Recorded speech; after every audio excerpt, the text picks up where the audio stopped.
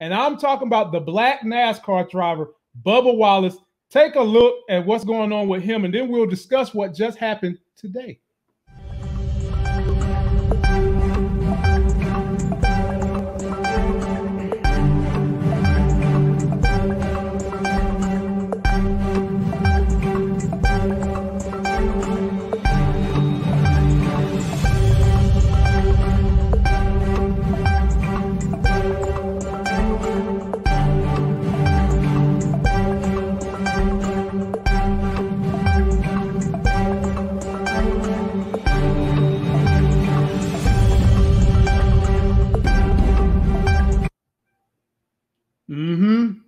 Now, Larry, let me give you a story before I let you rip on this one. a high school classmate of mine, when I went off on the Confederate flag, like in 2012, he says to me, "Now come on, Lamont, you used to like Dukes of Hazzard when you was a kid." I said, "Oh, you want to know what I said to him, Larry?" I said, I also like Santa Claus and I like the Easter Bunny, until I grew the fuck up and realized that stuff was not real. And then I grew up and learned what the Confederate flag meant. So no, I do not support it now. Have you evolved your thinking? We've been out of high school 20 years. Did you ever evolve your thinking?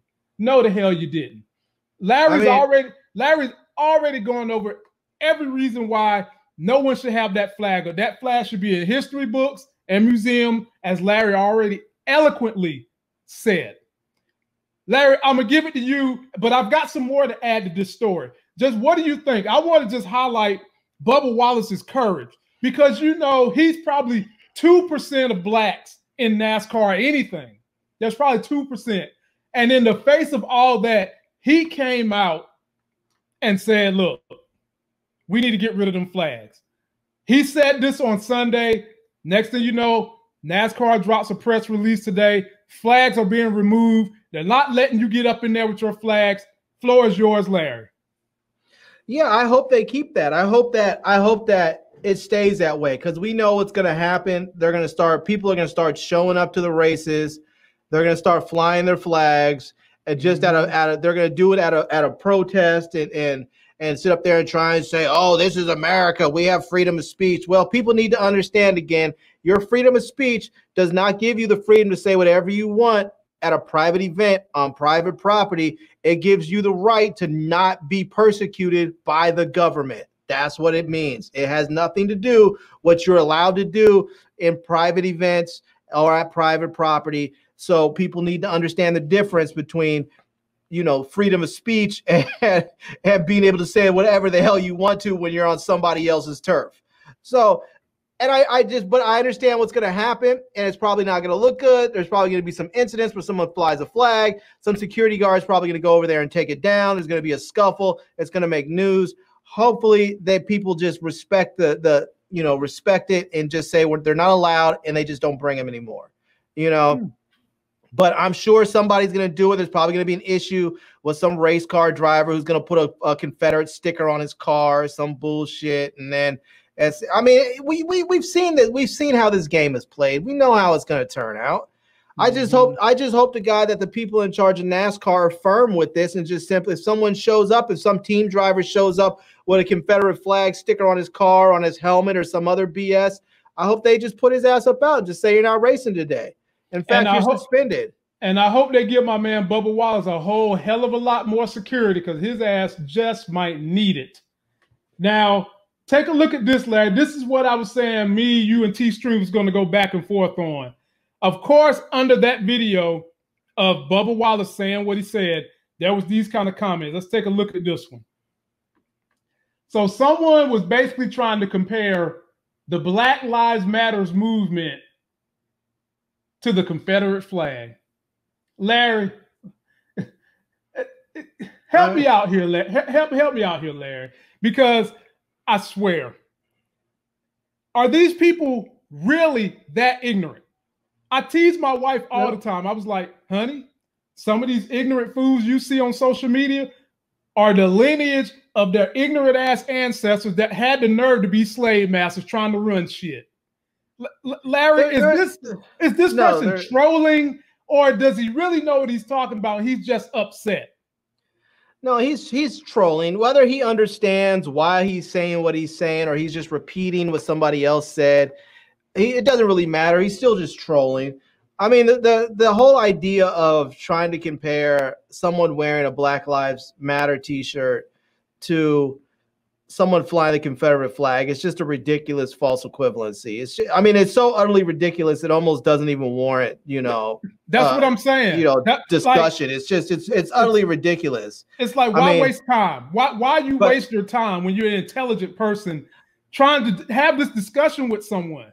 But let me do explain this, is that oftentimes when you have these white folks out there like that talk about the Confederacy and these Confederate flags and these Confederate monuments, that and they look at people that are wearing Black Lives Matter shirts or whatever sort of positive messages that Black people put out there about themselves and trying to express to people our lives have meaning and matter. What they are doing is really saying is, look, our monuments, our icons are about oppression. They are about subjugation and oppression of other people. So they are basically saying we cannot conceive how your monuments and your totems or whatever, your messages, your ideals that are supportive of your race are not oppressive but supportive.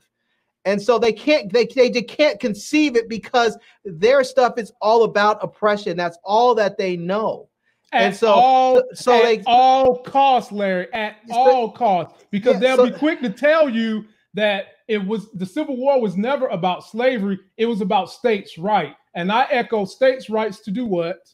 Yeah, to own slaves. They don't even, the whole thing has gone, that whole thing that's led to states' rights has been so, they started off with just blatant racism and talking about all that other stuff. And then they slowly over time evolve into this argument of states' rights. So it comes to the racism becomes so vague in language that they can try and make these arguments that get away from their racism when their racism is right there, just right at the surface. It's just thinly layered under the guise of states' rights. It's all BS, and we know it. Or nationalism, or don't dread on me. That's another one of those flags that those type of people wear. Or the POW flag. They drape themselves all up in that equality shit, but they don't really want that. I mean, just wear the flag. And then the other one that made me mad about the flag is how they love the flags, right? Don't disrespect the flag and all that. They disrespect the flag every time they fly a Confederate flag. Have you been to a NASCAR race ever in your life? I have. Me too. Do you see how many women is out there in bikinis with flags on their breasts, flags all in their butt crack? Ain't nobody talking about no disrespect then. Because there are actual laws on the books about how the flag is to be displayed.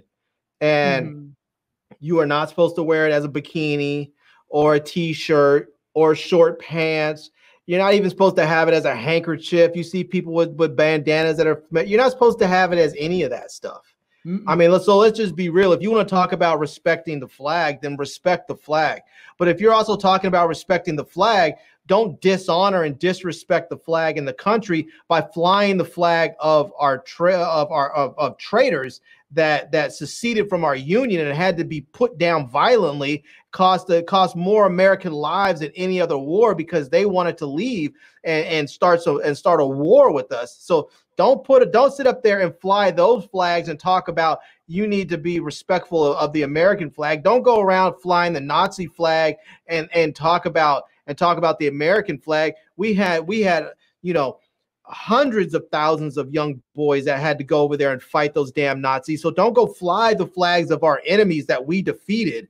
I mean, these are two nations that no longer exist because we defeated them. So don't go now fly their flags and then at the same time try and profess your patriotism to this nation. You cannot be a patriot and fly the flag of a former enemy, of a demolished, a no longer existent country because you like what they stood for. You like what we fought against. You cannot claim to be a patriot.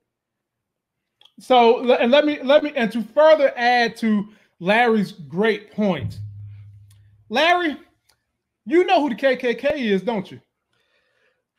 I'm not sure they even know who they are anymore. Those lost souls. They need to just go find Jesus or something. Yes, I know who they are. When they used to burn down houses and when they have their rallies now, what flags do you see posted with them? Right. They were always flying the Confederate flag. Confederate flag. Okay. Black Lives Matter. Have you seen anyone hung at a stake and burned due to Black Lives Matters? No.